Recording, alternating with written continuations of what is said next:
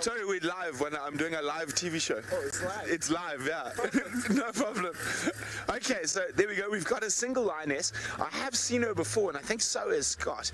And she's missing the tip to her tail. Isn't she gorgeous? Now, she is heading down towards the Mara River. She is quite far from the crossings, but she does have a very full belly. Now, I think she might plonk exactly down in the long grass. So I know where she is. She's just on the banks of the Magoro River. So we might come back here. Now, she could be Magoro Pride. She could be Paradise. The lion dynamics in this area can be very, very complicated.